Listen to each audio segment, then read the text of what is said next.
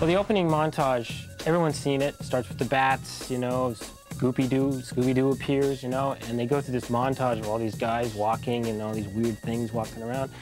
And it's funny, I mean, I always thought of that as sort of encapsulating the design of this movie. Roll cameras! They're like cartoon sets come to life. Every time you see a new set, it's like, wow, they really did that. Some of the roller coasters have just been crazy. They built these roller coasters on sound stages.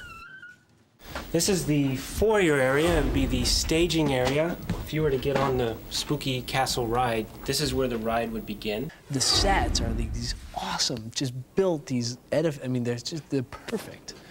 So, I mean, it's everything you could ever imagine coming out of the cartoon to put on film. This has been one of the most ambitious, if not the most ambitious film that I've been involved with. You know, we've taken over every single sound stage that they have at the facility here, which is 6 sound stages. I gotta say, it's a huge, huge project. 25 sets, 25 locations. Each one of the sets and locations is a huge undertaking, huge build. They range in size from small laundry rooms to huge caverns at the end of the film. Stage 5, our cavern set. So if you follow me, this set basically took about 4 months to actually construct. And what you see right now is the final product. Welcome to the Damon Riders. Here's the monster. We come on in here.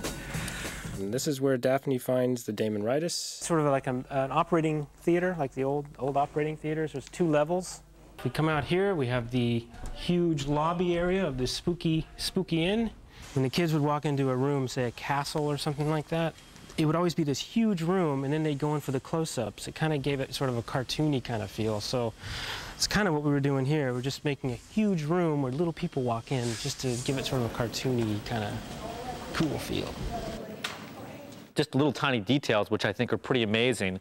If you look on the floor, the etchings and the specific design is incredibly detailed, which is something that every set that Bill Bowes has designed has had. If you take a look around, it's clearly quite incredible and is representative of the amazing talent of Bill Bowes and his team of designers. As much as possible as far. This is part of the Spooky Castle when we were trying to figure out a concept. It began as sort of a broke-down ride, and it went through this whole metamorphosis. At one point, it was going to be like old horror Warner movies in different environments.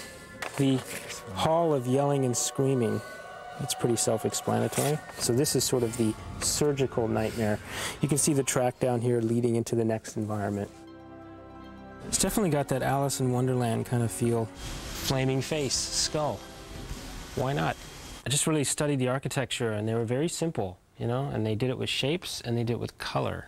Every time they went into a new environment, there was a whole color. Like one room would be completely green, the next room would be completely blue, blue castles. It was always blue in there. I don't know why, but if you notice, our castle interior is blue. This place is like uber creepy. You gotta have guys in armor. We got plenty of guys in armor. We got cobwebs, we got statues, gargoyles, kind of wacky cartoon angles and architecture.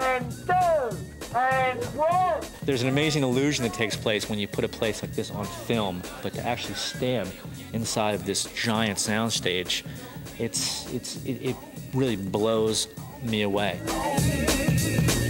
Like, I remember when I was a kid, the way I felt, it's a good feeling, you know? I just hope they have a smile on their face, because we did while we were making it.